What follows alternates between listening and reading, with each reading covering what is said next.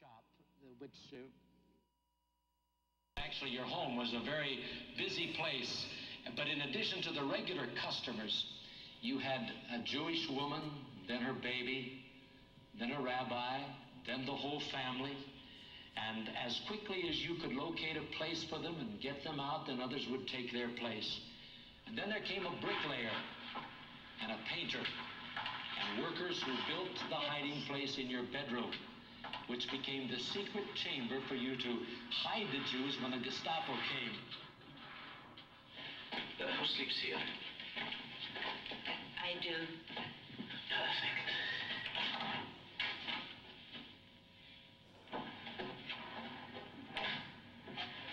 All will go here.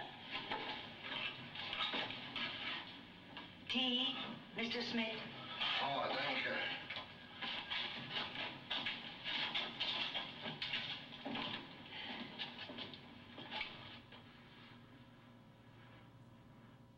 But on February 28, 1944, when you were very sick with influenza, the Gestapo came, not just to make their rounds, but this time to arrest and imprison you.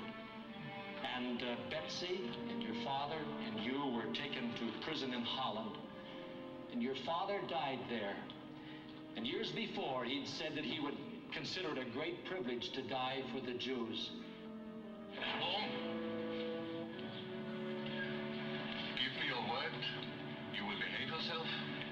And you can die in your bed, old man. Where you belong. If I stay behind, I will open my door to anyone who knocks for help. Close it up. But after months of solitary confinement, Betsy and you were taken by a boxcar to Ravensbrück, Germany. We have here a woman tonight who was in, as you say, Scheveningen prison in Holland, the same time you were there. She was formerly of Holland. Now she lives in Grand Rapids, Michigan, and her name is Diet, and we want to welcome Diet.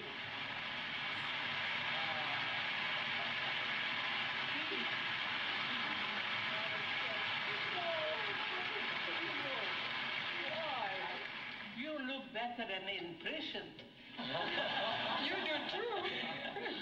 But I only saw you when we were all loaded in the train, remember? Because I was sitting a few cells away from Betsy. But of course we didn't know who our neighbors were in prison. And we saw it when we were all loaded in that train. And then we were in that first barrack in Vught, remember? I brought a few things along. You remember that we had to eat out of those? And do you remember the wooden spoon we had to eat? And do you remember this? This is a miniature of the Kugelton. What is this? I missed that last little word. I don't know, but that was the version of our toilets in prison. But it's a miniature. You know, Diet and Corey, 96,000 women died in Ravensbrück. Betsy was one of them. And through a miracle of a clerical error, Corey, you were released just the week before all the women of your age were scheduled to be executed. Sentence completed. 31st, 12, 44. Sign. So that's the story of Corrie ten Boom. She and her family lived in Holland during World War II. Her family was watchmakers, which gave them great cover to help people because there's always people coming in and out of their home. And as you saw in the video, they had a false wall built in her bedroom. So as the Gestapo regularly made rounds, they had a system of secret knocks and codes that Jews could go up and hide in that hiding room. There's a book in our library, if you've ever read it. It's incredible. There's a movie as well called The Hiding Room. And I would like to think that many of us, if we were in a similar situation, that we would try to help others if that were us in World War II. Could I would you agree with that statement? And it's interesting. When they got finally raided and Corey, her sister, and her dad were arrested, there were actually a family of Jews hiding in that room that day, and they couldn't get word to them until the next day that it was all safe. They had a special knock. It was all safe that came out, and the family never heard it, and it was 24 hours later that they were finally released from that hiding space. But there's a little interesting conundrum, isn't it? Because to hide the Jews would mean being deceptive towards the Germans. I don't think any of us would have a problem with that, correct? Right? Corey was literally the leader of the Underground Railroad for her part in Holland during World War II. But there's another interesting conundrum we have when we get to this, is what does it mean to bear false witness? Because in this circumstance, if you think about it, to be loyal to the Jews would mean to be deceptive to the Germans, right? Our big idea today is simply this. Don't allow our words to defame your good name. So we're going to look at the 9th command. We're going to open up our Bibles to Exodus chapter 20, 1 to 17. I can't look behind me. The page number's up there. We're in the New King James Version. What? 43. Thank you, Charlotte. Again, I'm literally doing this blindfolded today, so bear with me a little bit. But why don't we stand, and we're going to read through Exodus 21 through 17. Again, we're doing this because in the Old Testament, when they read the law, the people stood. So it seems appropriate for this series.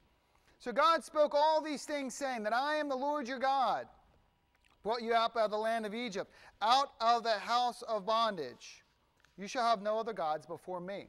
You shall not make yourself a carved image of any likeness of anything that is in the heaven above, or that is in the earth beneath, or that is in the water under the earth. You shall not bow down to them, nor serve them. For I, the Lord your God, am a jealous God, visiting the iniquities of the fathers upon the children to the 3rd and 4th generations of those who hate me, but showing mercy to thousands, to those who love me, keep my commands. You shall not take the name of the Lord your God in vain, for the Lord will not hold him guiltless who takes his name in vain. Remember the Sabbath day, keep it holy. 6 days you shall labor and do all your work, but the 7th is the Sabbath of the Lord your God. In it you should do no work, nor your son, nor your daughter, nor your male servant, nor your female servant, nor your cattle, nor the stranger who is within your gates. For in 6 days the Lord made the heavens and the earth, the sea, and all that is in them. And he rested the 7th day. Therefore the Lord blessed the Sabbath day and hallowed it. Honor your father and your mother, that the days may be long upon the land which the Lord your God is giving you. You shall not murder. You shall not commit adultery. You shall not steal. You shall not bear false witness against your neighbor. You shall not covet. You shall not covet your neighbor's house. You shall not covet your neighbor's wife, nor his male servant, nor his female servant, nor his ox, nor his donkey, nor anything that is your neighbor's. Have a seat. As we go through this, we have 2 points this morning. The first point is simply the 9th commandment. And in this, there's 2 ways of thinking it. You shall not bear false witness against your neighbor. And the idea of bearing false witness, in the most easy of context, is that you are called as a witness to give testimony to something you've seen or to something you're a part of. Anyone ever have the privilege of serving on jury duty? Nod your head. How many of you are looking forward to that next card? Anybody? Sometimes we don't get the privilege of jury duty. Sometimes we get the privilege of being part of the case, right? Whether you saw something or you witnessed something. And in this case, the idea is you should not bear false witness, that you should give an honest testimony. And our courts are based upon witnesses being truthful. It's why when you go into court, they make you put your hand on the word of God and they say, you shall promise to tell the truth, the whole truth and nothing but the truth, right? What's the word that keeps getting repeated? Right? That your words won't defame your good name, right? That you're going to be honest in everything you say and give testimony to. In the Old Testament, there is this command here in Deuteronomy 19. It says, if a false witness, rises against any man to testify against him of wrongdoing, and the judge shall make careful inquiry.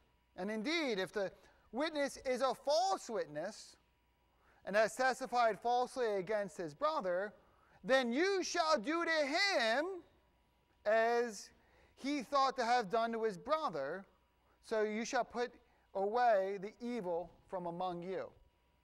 So you know what the punishment for perjury was in Bible time? It was whatever the verdict would have been. So in other words, if it was a capital offense and you were testifying in a case and they were trying to put the defendant to death and you were a false witness and they found out about it, you know what your punishment would be? It wouldn't be probation or a fine. That would come against you. Right? So the idea is that you don't let your words defame your good name, that you're going to be an honest and forthright witness. So there's the application in the courts, and then the second application is the application in everyday life. And to that, we're going to go to the teachings of Jesus. We're going to flip around a little bit this morning. So if you can, open up to Matthew 5:33, page 553 in your Pew Bible. And we're going to read a little bit from the Sermon on the Mount.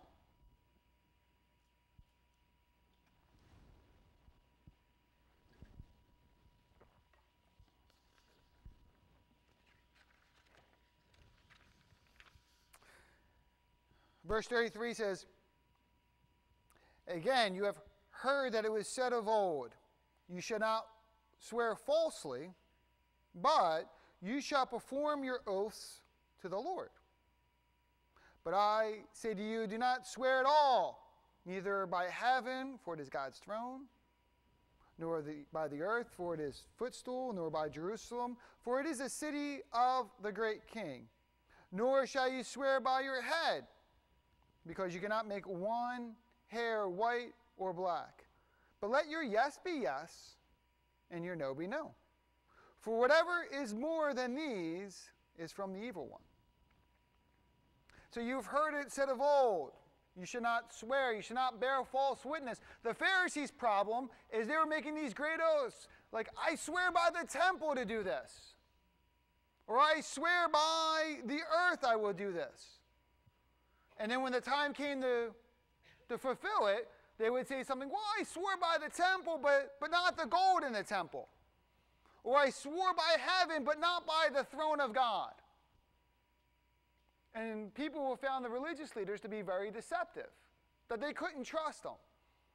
Can you imagine that, being a follower of God and people don't know where you stand with your word?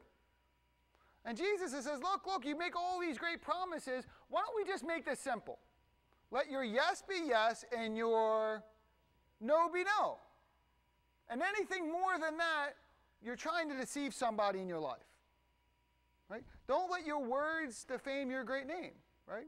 So when you say something, you should do it. No excuses allowed. So don't bear false witness against your neighbor. When you tell someone that you're going to be there, you know what you should do? Show up. And we'll get into this a little bit later. Some of you might ask, well, who is my neighbor? Right? And Jesus tells a parable a little bit later about the story of the Good Samaritan. And the idea of the story of the Good Samaritan is the stranger, the foreigner, was the one who helped. And that your neighbor really is anyone you come in contact with. Right? I know growing up, I always thought of my neighbors, the people who lived on my left or my right, or the people who lived on my block, or the people who lived in my neighborhood. But really, your neighbors are everyone you can come in contact with. So, Some of you live in Dover. I can't see your house from my house, but you are still my neighbors, right? Or think of it from a kid's perspective. They go to class, and students come from all over the town. And yet they regularly come in contact with them, right? So that would be the neighbor who sits across the aisle from them, or they share a desk with in class. There's also one interesting problem we have to deal with this. Because it says, don't bear false witness against your neighbor. It doesn't say, do not lie, right? And other commands are very specific. Like last week, don't steal. Well, who does it apply to? Well, it applies to everybody. Don't steal what? Anything. Whether it be someone's property or someone's ideas or another person. Remember last week, the ripple effects just kept going and going and going. And if God wanted to, he could have said, don't lie, right? And we would know that to mean never lie. But it's interesting. It doesn't say don't lie, right? It says do not bear false witness. By the way, how many of you talk like that? That, you know what, I'm not going to bear false witness. It seems a little bit of Old English, does it not? In Sunday school, I made the comment to my class, you know, growing up in the city, if I would have talked like that, I probably would have gotten beat up. And it's because when you read the Old Testament, there's two instances where you could say, well, they're being a little less than honest, and yet God seems to be in it. Right? There's Rahab lying for the spies, and again, we're not going to go into both of them, but there's also this one, Pharaoh killing the Hebrew babies. You're like, ooh, it just got a little dark in here. I'm going to read Exodus 1. If you're still in Exodus for the Ten Commandments, you can flip through a couple pages back.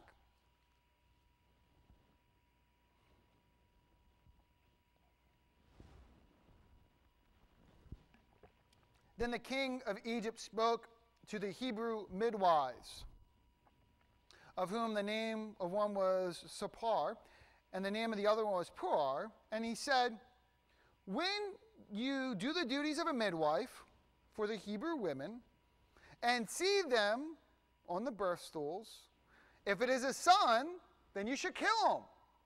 But if it's a daughter, then she shall live. But the midwives feared God, and did not do as the king of Egypt commanded, but saved the male children alive. So the king of Egypt called the midwives and said to them, why have you done this thing and saved the male children alive? And the midwives said to Pharaoh, because the Hebrew women are not like the Egyptian women, for they are lively and give birth before the midwives come to them. Therefore God dwelt well with the midwives, and the people multiplied and grew very mighty. And so it was because the midwives feared God that he provided households for them. Does that story make sense to anybody, especially the ladies out there? Right, there's three parts. First part, Pharaoh is fearful of the Israelites.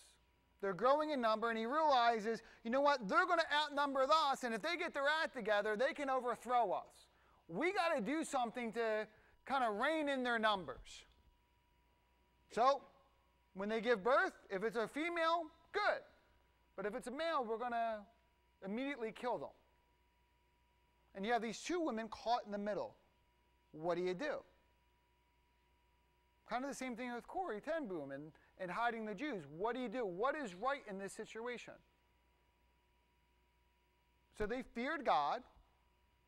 They kept his commands, and they covered for the Hebrew women. So these two women get called back before Pharaoh, and they say, why aren't you killing the male children? And what do they say? Are they honest? Well, they give birth too fast. Really? Like, you don't understand. This is like TV. It's like one push and the kid's out.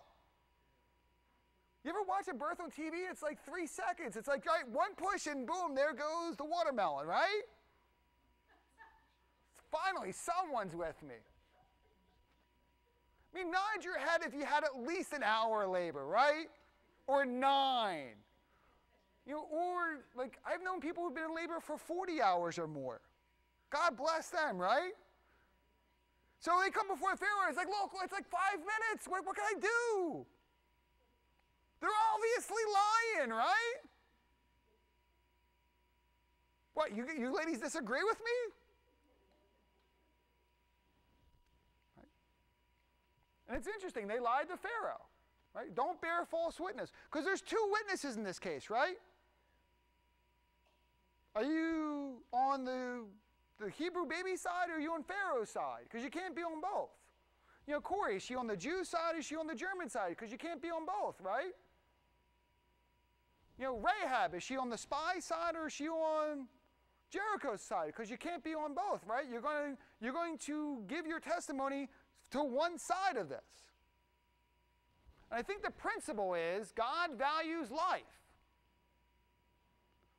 So there's 2 instances in the Bible, and there's probably 1 or 2 in real life. By the way, these are instances that we'll probably never come in contact with, but I think this is the reason why the command is don't bear false witness instead of thou shalt not lie, because you have these 2 instances in the Bible that you have this life or death situation, and what do? What do if someone comes in your house, pulls a gun at you, and your kids are in the closet, and they ask, is there anyone else in the house? How many of you go, yeah, in the closet? How many of you go, nope, just me? Right?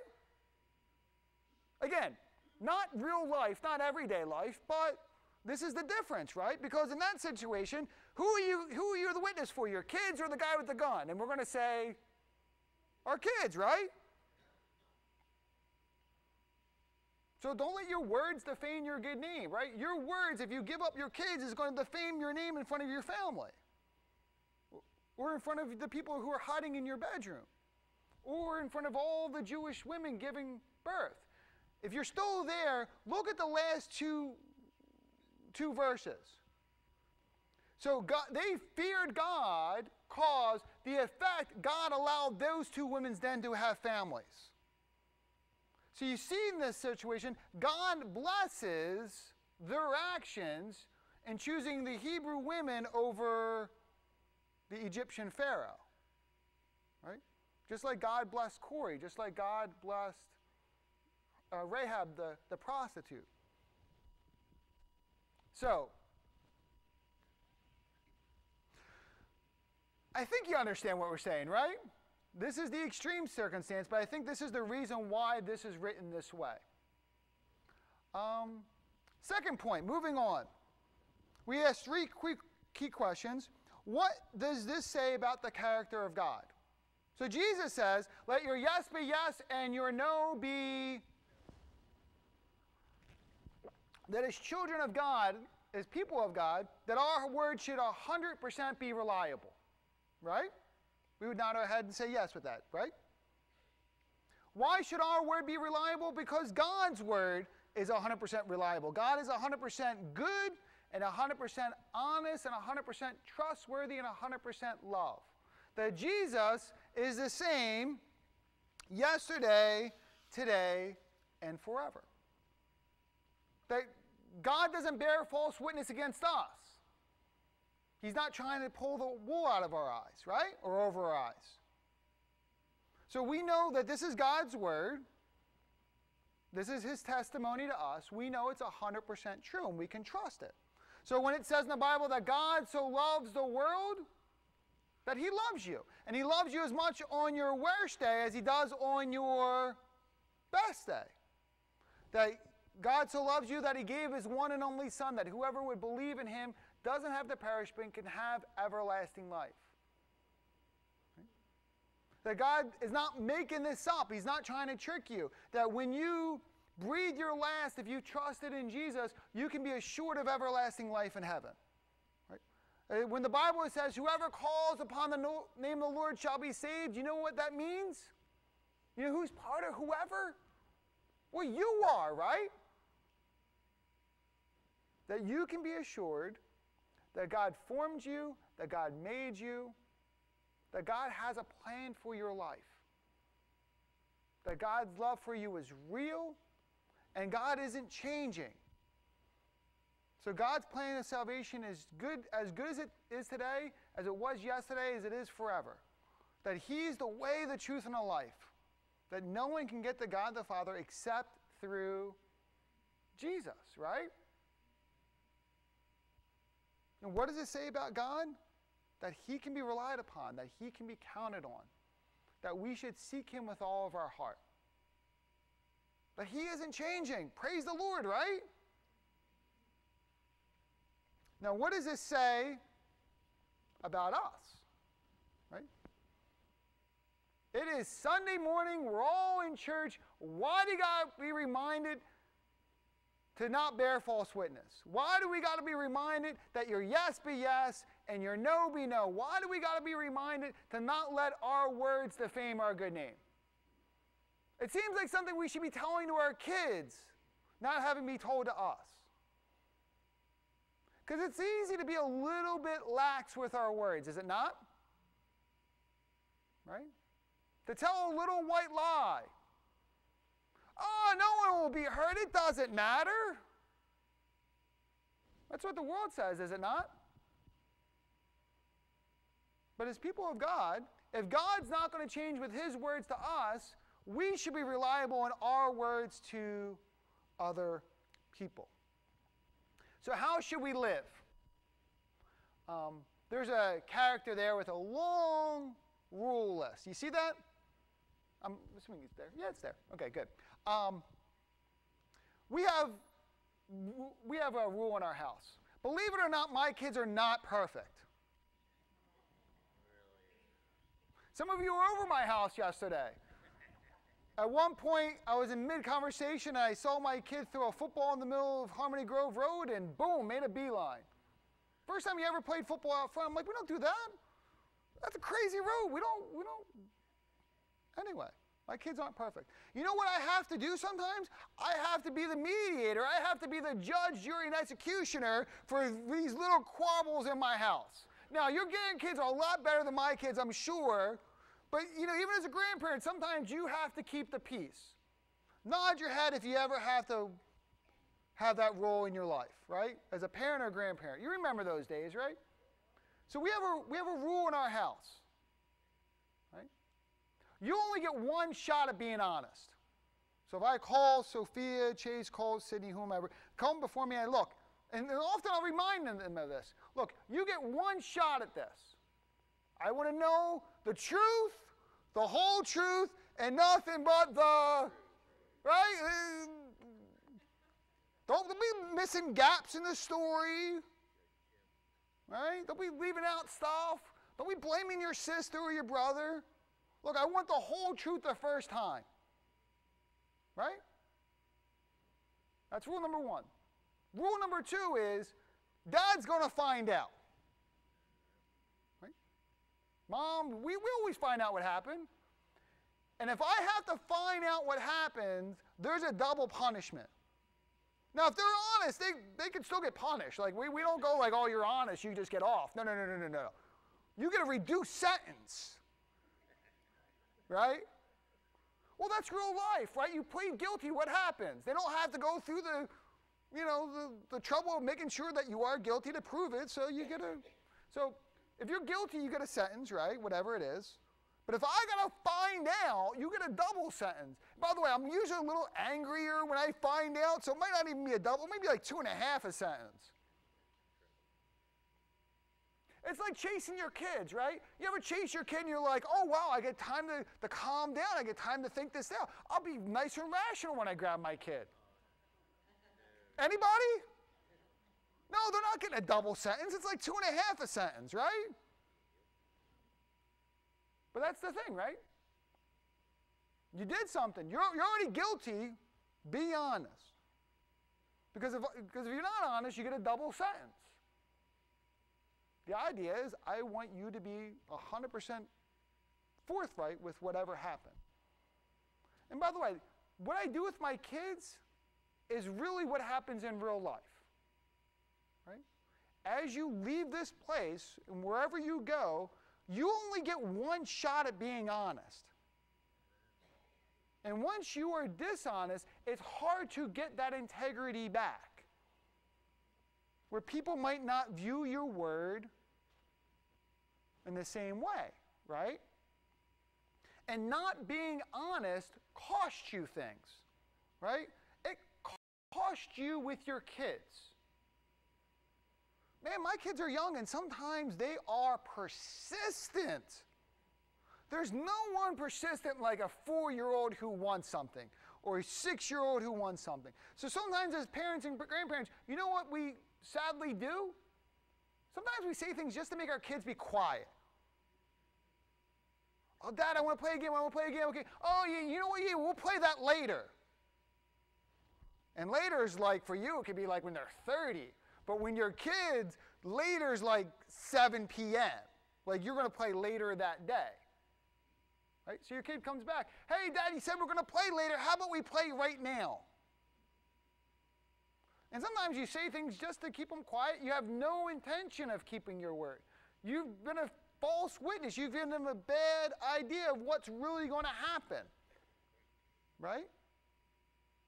So in pushing off your kids, what does that do to your word? You've defamed your name, right? They don't know if they can trust you because, oh, there goes Dad just pushing me off again. He's not really listening. He doesn't really care. And often what happens is when we give a false impression or a false idea, you know who we end up hurting? It's amazing how we end up hurting those people we say we love the most when we're not 100% honest with our words, right? Look, Jesus says, stop giving oaths. Stop promising things that you don't have any intention of actually fulfilling. Right? It's better not to say anything than give a false idea. Oh, yeah, don't worry, we'll play that later. Right? It's better just to be honest, like, look, I don't want to play. And then your little sweet girl starts crying. You're like, I'm sorry. But it's amazing how we end up hurting those we love the most. Right? How many times we've made a promise, but we have been short to fulfill it? How many times do we use an excuse, a white lie, to get out of things? Oh, honey, I would love to, but man, I'm just so slammed at work. And it's like, man, you seem like you're always slammed at work every time I want to do something. How many times do we make like a mountain out of a molehill? Like, right? We use a little excuse to cover something we just don't want to do. Right? How many times do we use our excuses to not fulfill our words? And often, who does it end up hurting? Those people we love the most. Right? Oh, but man, I really don't want to go over their house. They're so annoying and blah, blah, blah, blah, blah. Maybe I'll tell them the kids are sick. Right? Yeah, well, you know what? We'll blame the kids for this one. Or you have car trouble. Or you come across as not 100% honest. Right? And we're God's people, so we're a reflection of who God is. And God's 100% honest and truthful with us, and He expects us to be 100% honest and truthful with everybody else. So when they see you, they should know your yes is yes and your no is no. And when you say you're going to do something, you actually fulfill and do it. And sometimes what that means is when you've given your word, you actually carry through and you do things you rather not do because you need to learn the lesson yourself. I remember my first winter up in Western New York. I told this guy, John, we'd go skiing. And I didn't really want to, but I kind of told him and I wish I had it. And he was all excited. So he bought ski passes. I'm like, you sure you want? We went skiing in 18 below zero weather. We were literally the only 2 people on that mountain that day. And every time down, I needed to go to the hot tent to warm up my fingers because they were turning blue, though I had multiple pairs of gloves on. Oh, he would have been up and down like, John, like I can't feel my fingers again. Literally, it was 18. That was the temperature. It was snowing and windy. And I'm from Philadelphia. I'm not used to that. No one is. But I remember saying, look, I told him I was going to go. I don't want to go. I want to push this off, but I should go. Right? You know what I learned? Really think through these things next time. Like, I wish I would have said, you know what? I like skiing, but not in 18 degrees below. No, that's crazy. Right? But your word costs you something, right? Sometimes it costs you to fulfill it, but it often costs you more when you don't. For example, like, how many times does your word cost you at work? Because at work, it's easy to ask somebody else for something. Hey, can you help me out with this project? Hey, can you cover my shift for me? I want to fill in the blank. And then what happens? If you ask someone else to cover your shift, you know what they're going to eventually do? Ask you to cover theirs. Right? Do unto others as you have to do unto you. So they're fully within their right of doing that. And how many times do you want to work that Saturday in the middle of summer because you got a Saturday off in the middle of winter? Anybody. Right? So what's the temptation? I can't because make up an excuse, stretch a truth, tell a white lie. And by the way, they might buy it. But what does that do as a child of God in the middle of your work that God has called you to be a light to, that God has placed you to be a witness to, right? Look, God has put you in the situation that he wants you to, that you be born in the time, in the family, he's given you the career. Why? So that you would be his light in that dark place, in the darkness of your schools, in the darkness of your work, in the darkness of your family, that you are called to be the hands and feet of Jesus. And how can you be the hands and feet of Jesus if people can't trust if your words are true? Oh, wow, he's inviting me to church for Christmas Eve. The only thing he ever says is lies to me. Why do I want to go to that church? It affects things, doesn't it? That our words defame our good name. And we become a poor reflection of God who loves us. So, as we conclude this morning, we ask ourselves two questions. The first question here is, do people regard your words with 100% reliability? Right? And really, it's a question of people who see you as a person of integrity. Right? Have people known that your yes is yes and your no is no? And if they ask you for a favor, you're going to do it because you are a reflection of God's love for them. And if we're honest, we've all had situations and relationships and things where we've not been 100% honest and forthright. And maybe there's a relationship that you need to go back and restore. Right? And maybe it's going to cost you something. Right? And maybe you rather not do it, but you're not doing it for your benefit. You're doing it for the benefit of the Lord and to be light in that situation. Right? Why? Because when we fail to keep our word, often we end up hurting those people we love the most. Hey, honey, I love you, but I'd rather not fill in the blank. Hey, I said we'd go this place this summer, but now...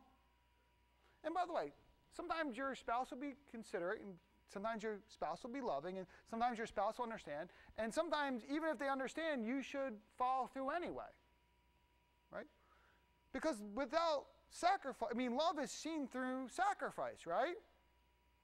And sometimes you express your greatest forms of love when you sacrifice for your spouse or for your kids. Why? Because God's greatest sacrifice for us is the cross, and that's also his greatest form of love, right? That God so loved you that he sent his son, that he came and he lived and he died on the cross to pay for your sins. Even at the garden, Jesus is like, look, Father, is there another way? But ultimately, not my will, but your will be done. Right? Don't let your words defame your good name. Let your yes be yes. Let your no be no. Let your commitments mean something. let your integrity be seen to all those around you. Father, we thank you this day. You are good. Lord, you hear this command that we don't bear false witness, and perhaps that's not the way we would say it, but Lord, allow us not to give false impressions or false ideas. Allow our words to mean something, that we are viewed as 100% honest and 100% forthright 100% of the time. That our kids and our spouses and our workers, that those around us, they see you when they see us because they know our yeses are yeses and our noes are noes. And Lord, anything more than that's from the evil one.